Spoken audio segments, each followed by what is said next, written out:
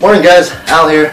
So the real quick training tip of the day will be me referring you to DeFranco's Agile 8, or now his updated Limber 11.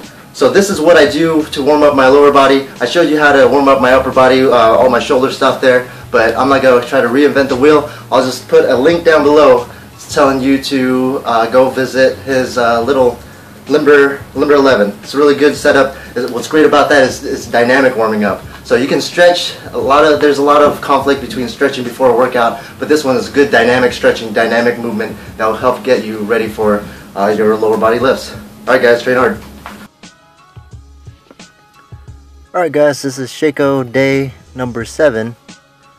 Right now it's early in the morning. I'm still trying to warm up, that's why I still have my little creepy hooded sweater there.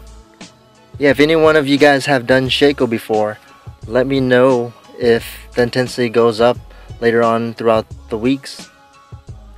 Like I said, I'm doing Sheiko 29. It's the beginner one. Tell me what you guys think also, if I should have just went straight to the higher, more quote-unquote advanced Sheikos out there instead of going with the basic 29. So now we're moving on to the bench.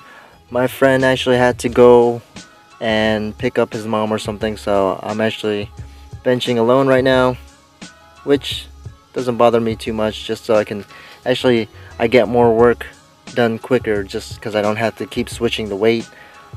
I wish I could find maybe a little bit of a stronger partner here in San Diego, but you do what you can.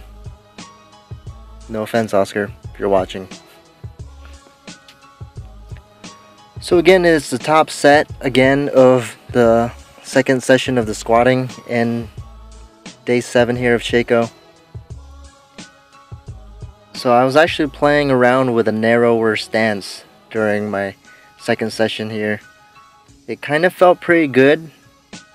I still have to play around with it. It's funny because I've been squatting for a while, but I haven't found what's the most optimal stance for me. Anyways guys, thanks for watching.